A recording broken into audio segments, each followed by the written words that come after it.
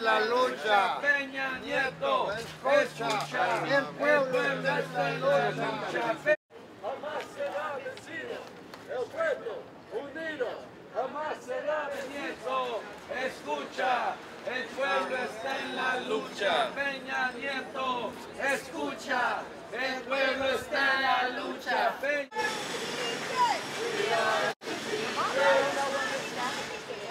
The mighty, mighty teachers. My name is Fatima. I'm from Labor Council for Latin American Advancement, AFL-CIO, and I am here today to show solidarity against the impunity, solidarity with the teachers and students and just the general community in Oaxaca and the entire Mexico. I'm here because of the impunity of the government, the disappearance and the killings that have been going on since Plan Merida, which is our tax-paying dollars sending billions of dollars to militarize the police in Mexico and make it a state police.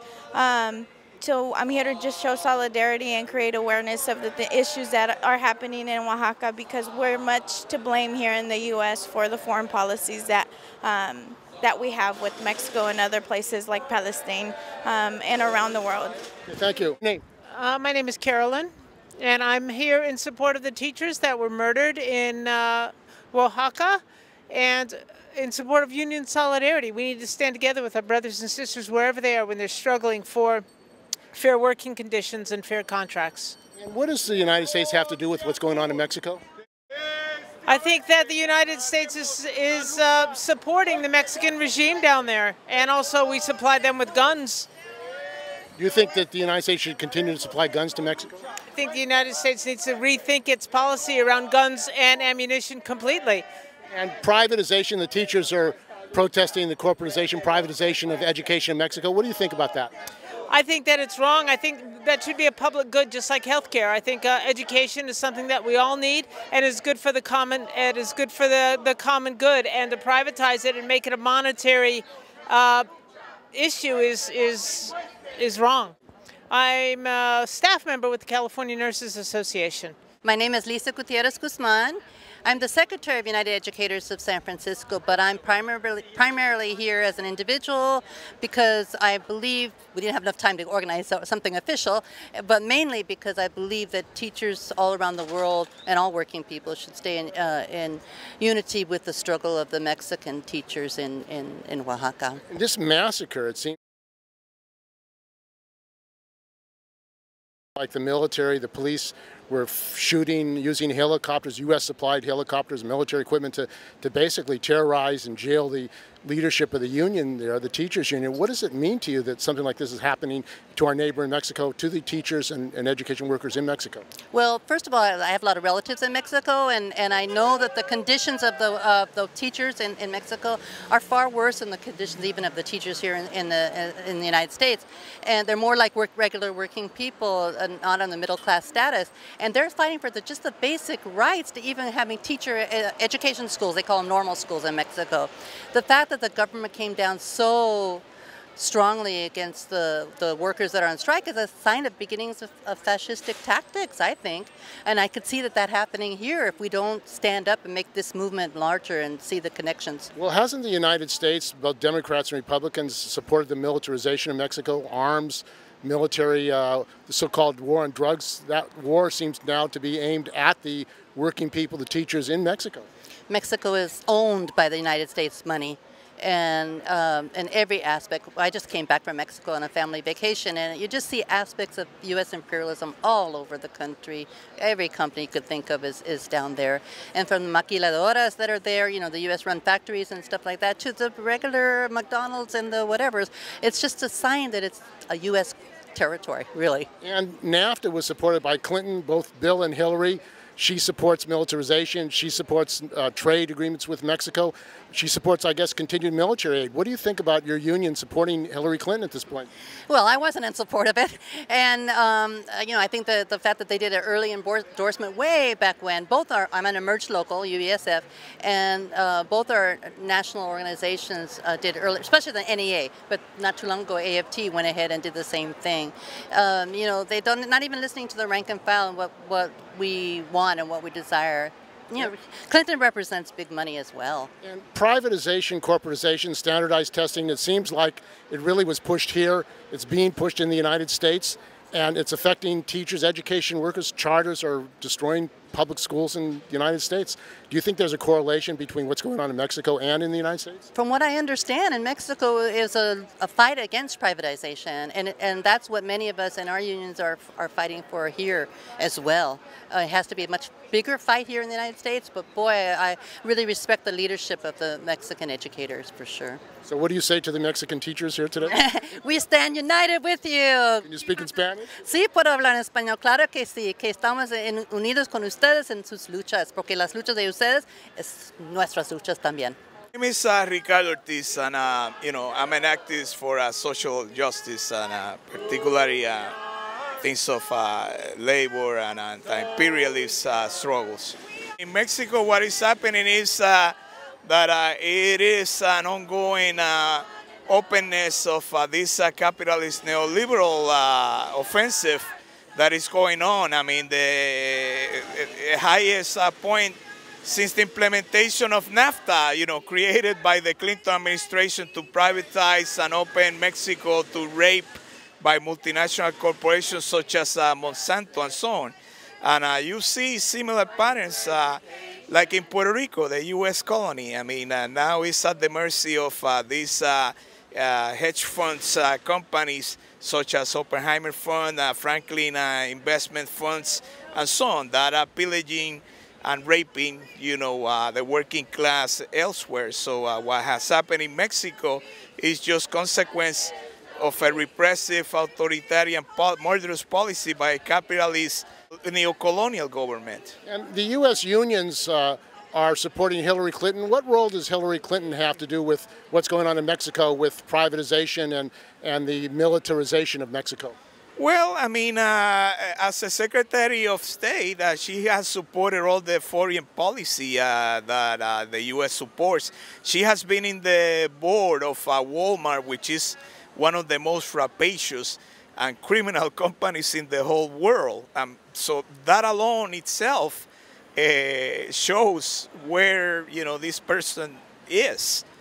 Politically. I mean, no trade union, nobody in the working class should be supporting Hillary Clinton, nor any capitalist politician. And what should the unions, U.S. unions, do in solidarity with both the Mexican brothers and sisters, but also Puerto Rican workers who face privatization, shutdown of schools and their economy? Well, as far as they go is just do as far as the case of Puerto Rico.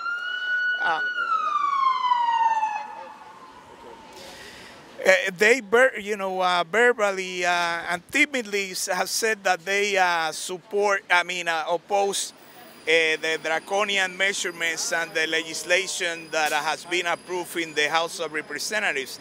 But that doesn't follow through with what is supposed to be needed. They need to shut down, workplaces, do strikes in solidarity with the Puerto Rican people. Statements of solidarity alone are not, that doesn't deliver. We need more militant actions.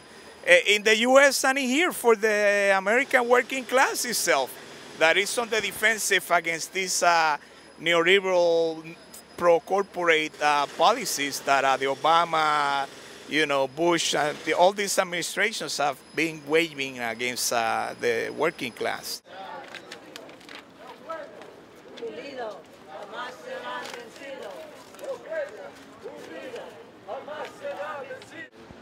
And what he actually told us is that he does not have, full information. He said he sees things like we do, that there is violence happening, and he is going to convey all of our thoughts immediately to the government as we speak, apparently, as we leave this delegation. But we're very clear that it's unacceptable that what is happening. He says he doesn't have a full report. He's going to give a full report to the government when we come in, and we also talked about, in particular, our brother from Global Exchange was saying that this isn't just for the people in Mexico. This also includes, San Francisco people of Mexican heritage also, because of, the lack of democracy down there, doesn't reflect very well on anything here in the United States.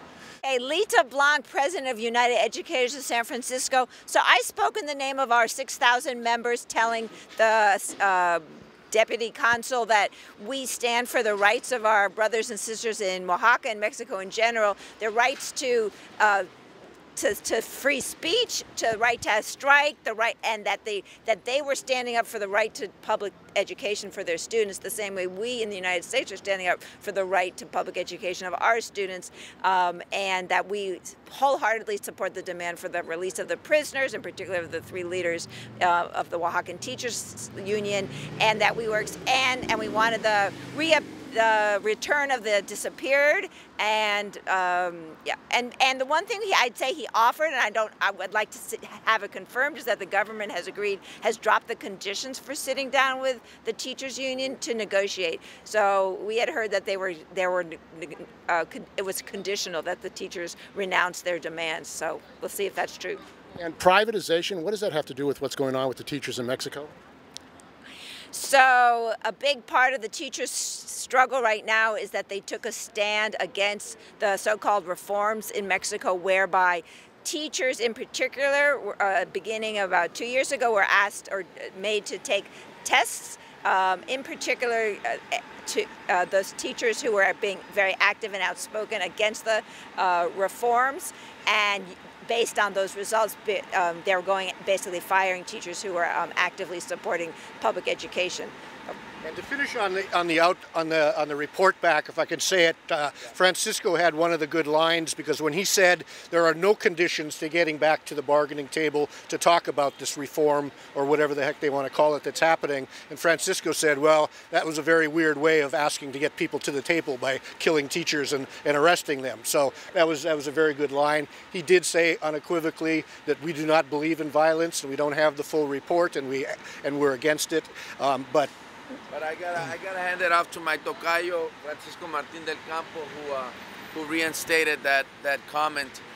The other thing that we commented is our work with the interfaith level at the churches, and I personally did talk with Bishop Justice, and I talked with Father Richard Smith, who relayed the message to the Anglican leadership as well, and their concern about the government's what a way to negotiate by killing people who are trying to negotiate.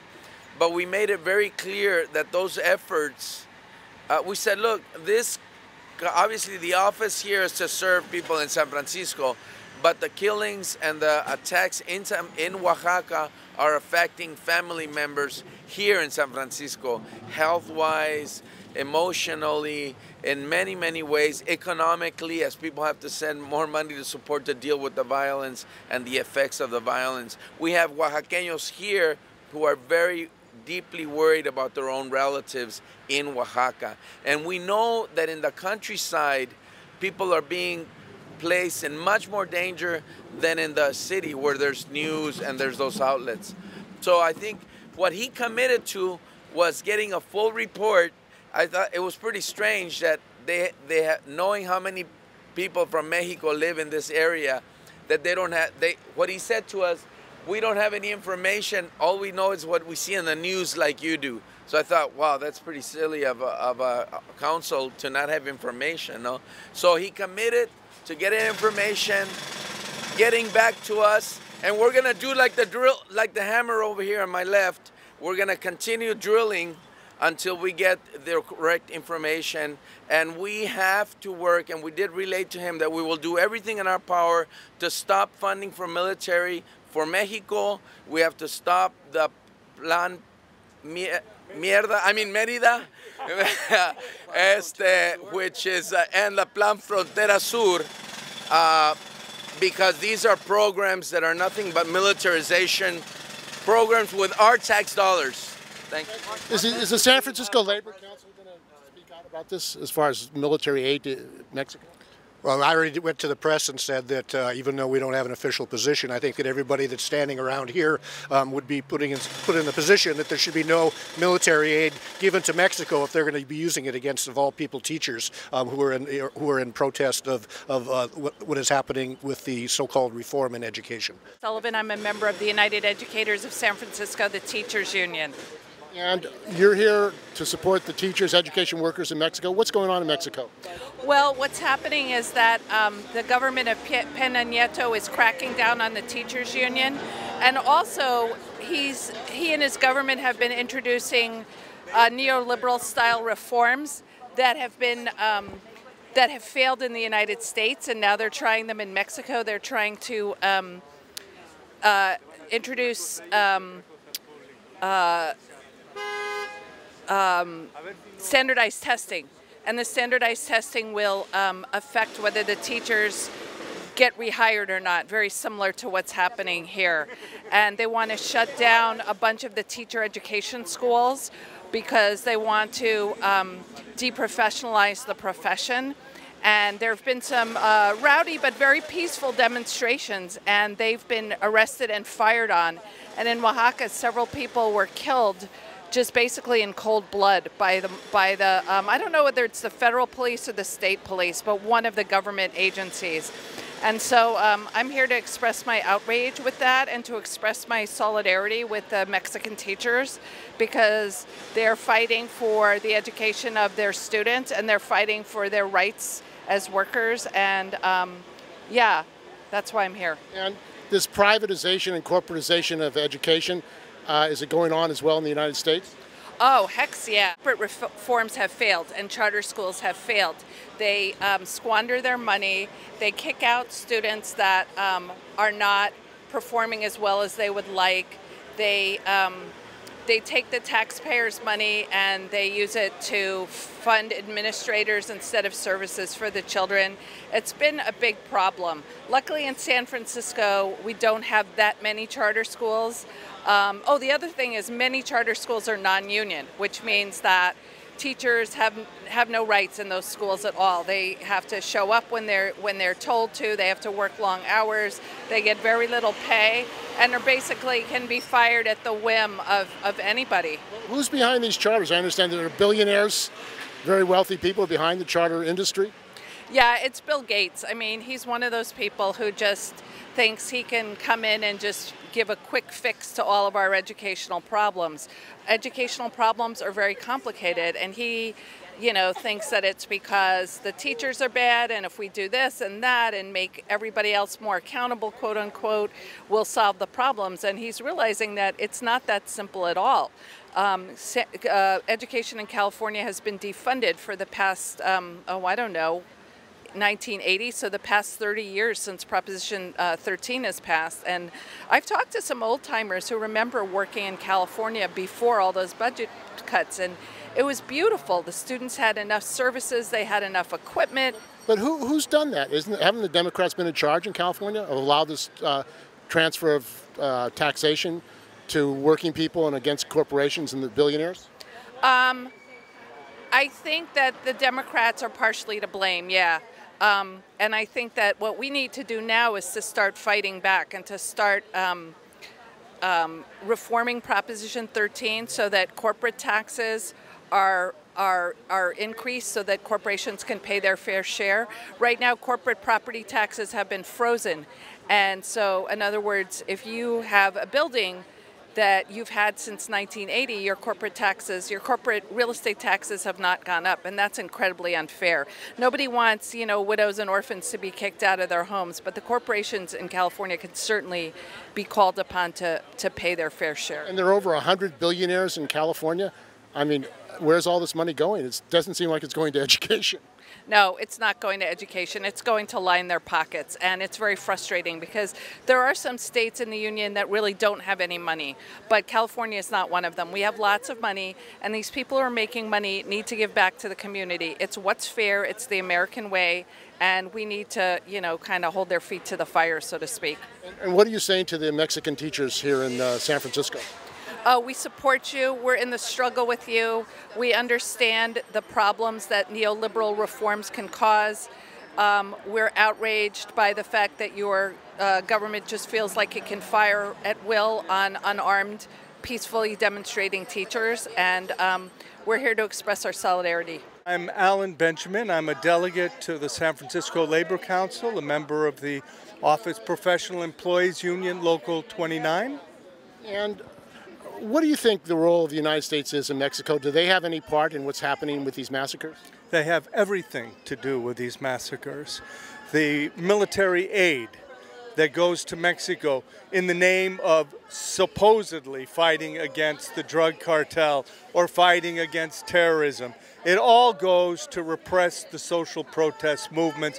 First and foremost, the trade unions, especially those that act independently, that are fighting against the very reforms, the energy reforms that were aimed at privatizing Mexico's oil, and now the education reform, which is aimed strictly at busting the unions, the independent union, CNTE, and privatizing education, that are reforms made in the U.S.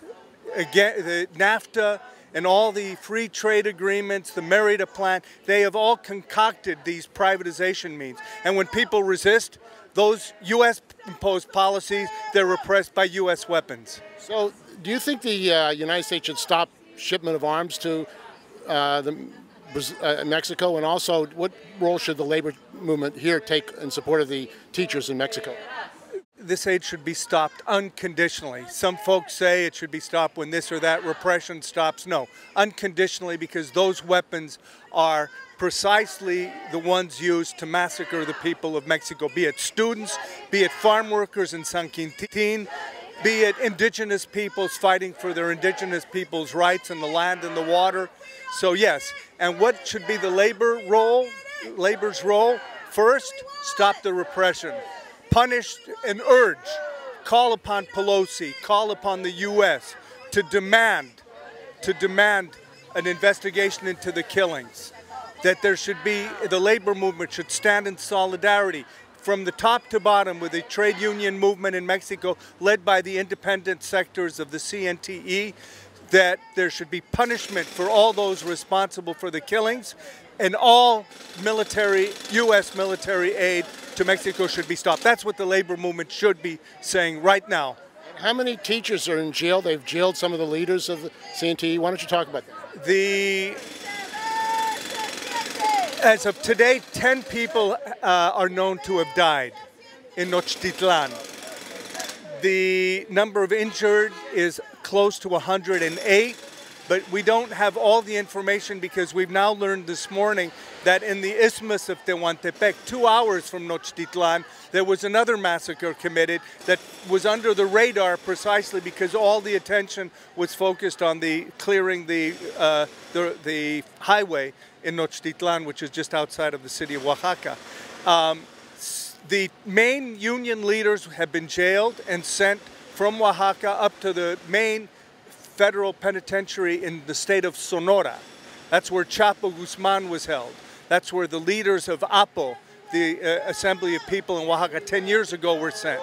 And so a lot of the leaders who weren't jailed are on the run because they fear being captured and sent to jail. Do you think Mexico is a colony of the United States at this point?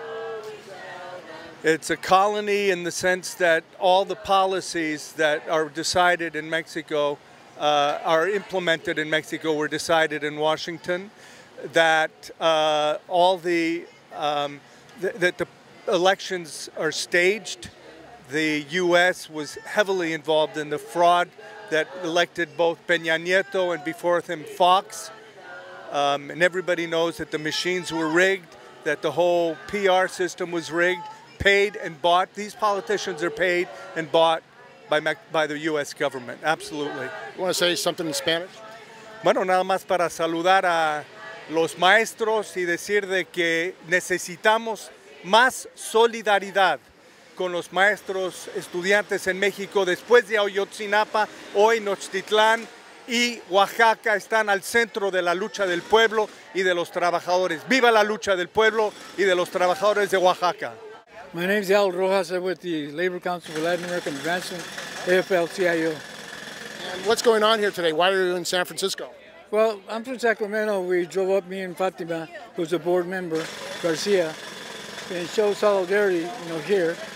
And also, so we can pass on the information to social media that the movement towards what's happening in Oaxaca is beginning to spread all over the country. And hopefully we do the same thing not only in Sacramento, but other places that, may come up. I think that what we have here is a situation where we need to make a real strong point that what's happening in Oaxaca isn't just Oaxaca, it's coming from this country, and its politics and policies such as Plan Merida, which is mentioned here today, and about that. We need to do something with the congressmen, the local, and the senators here, especially right now with the politics with the presidential election. I think that we lack responsibility by not putting pressure on them, and we should be meeting as a bloc like we did here.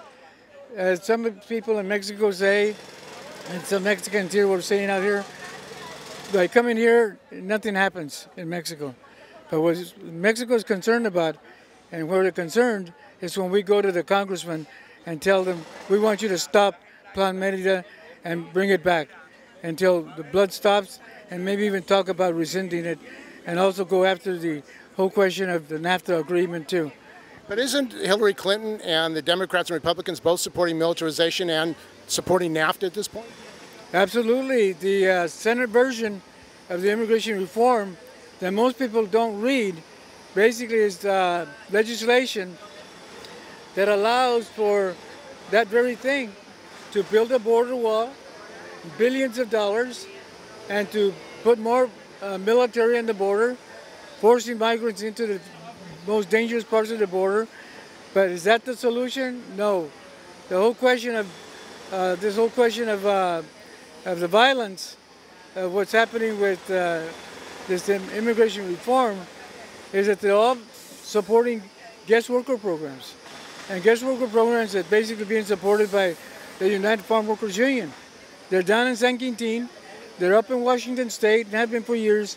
1/3 of their membership is guest workers. Nothing against the guest workers, but what's happening with the HR1 and HR2A, what they're doing is they're replacing the undocumented community.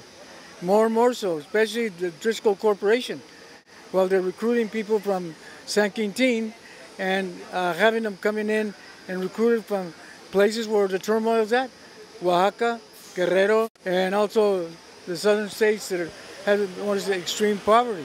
So are you saying this terrorism campaign against the Mexican working classes, the United States has some responsibility for it?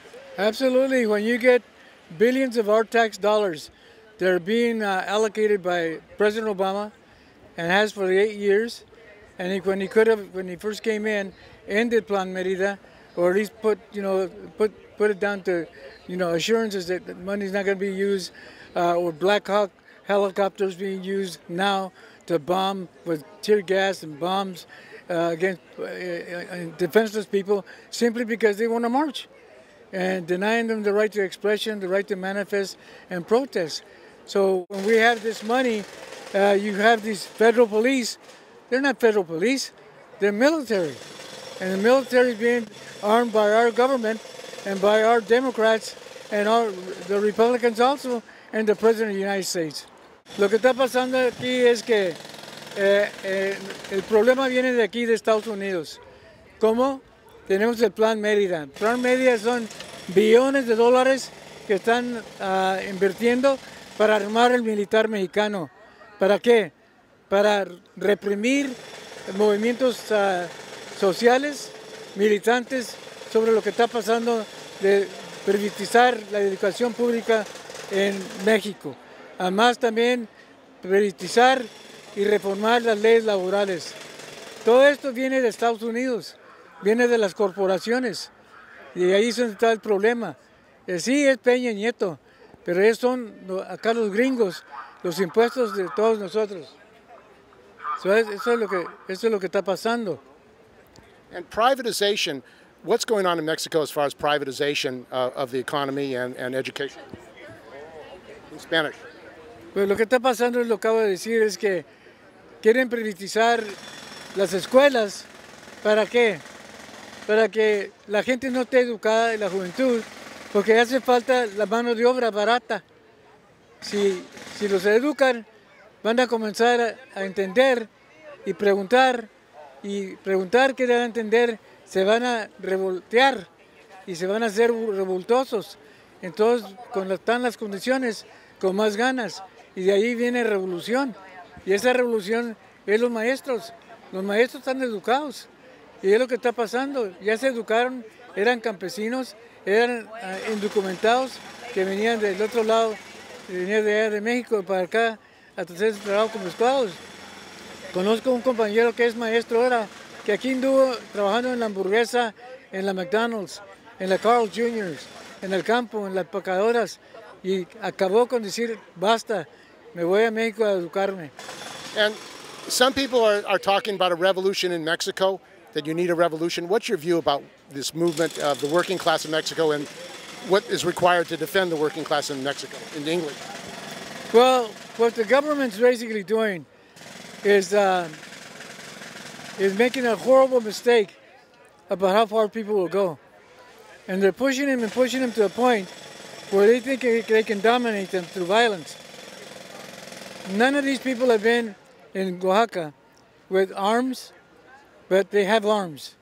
And they're going to push them to an extent where they've been asking for a dialogue. And they're pushing the button that if they don't dialogue and they keep beating them up and killing them, then they're going to have enough to come back and say, we need to regroup. And we need to really think about our strategy. And before you know it, they're not going to be able to control this, because once you start the fire, it spreads. And that's what's happening right now, not only in Mexico, but all over the world, where the eyes of the world are in Oaxaca. Well, there's a blackout of all the corporate media in this country. It's really weird that there's a blackout that you hear nothing of the killings. Why? Well, there's a vested interest. What's that vested interest? Oil. And they now have the oil because they privatized it. And who was the messenger? Obama. The first day he came into office, the first thing he did, and first trip, official trip was to any country, foreign, was Mexico. And what did he do that? Oh, I'm going to go congratulate Peña Nieto for having the Walmarts, the Costcos, Home Depots in Mexico help him win the election. They do it here, why not in Mexico? They do it outright corruptly. So what happens? We just want to remind you, according to what we believe strongly, because what's happened now with privatizing the oil, is the message was to him, the oil corporations have sent me as the messenger that you got to privatize the Mexican oil. They did. Yeah, I'm Bob Price. I'm with AFT 2121 and the Freedom Socialist Party. And what's going on here? Why are you protesting? I'm protesting because the Mexican government is reaching new levels of repression against the people in Mexico. I mean, who are fighting for the schools not to be privatized, to be fighting for, you know, the kind of education that the people in Mexico deserve. I mean, instead of what the government is doing under NAFTA, its agreement with the United States, is doing the same thing they're doing here, is trying to limit public education, cut it back. And this education reform is all about that, all about the privatization agenda for public education. And so the Mexican teachers are right to be out in the streets and to be bringing about general strikes and that sort of situation. And I'm really in support of that. And the Mexican government shooting teachers is not acceptable, and murdering activists, this has to stop. I mean, they've been doing it for some time now, and we know this. So. And what's the role of the United States government in Mexico in this whole situation? Well, as I said, NAFTA is a big connection. Is under the North American Free Trade Agreement, Mexico has to do certain things, make neoliberal reforms that are part of the education reforms are part of that. But aside from that, the Plan Merida sends a lot of military aid to Mexico to basically militarize the police and use the military against the people when uprisings like this happen, which are bound to happen in that country where, you know, there's more and more repression and less for the poor. So are you for shutting off military exports by the United States to Mexico? I am, certainly, yes. I think that needs to be done. So. My name is Rachel Kinney. And are you with a union or organization? I'm in intern at Global Exchange this summer. And what's going on here today? What I understand, there's been the way that the government and the police are reacting to teachers in Oaxaca who are asserting their rights is through violent action, and I'm not okay with that. My name is Araceli. We are from Living Wage, San Francisco Living Wage, and we're protesting because there was a massacre of teachers and students in Oaxaca, Mexico last Sunday. So we want the government to stop the massacre, and we ask the U.S. government to stop the help, the aid to Mexican government to support the troops there. Por los maestros e estudiantes que luchan por la libertad. Peña Nieto, el pueblo está en la lucha.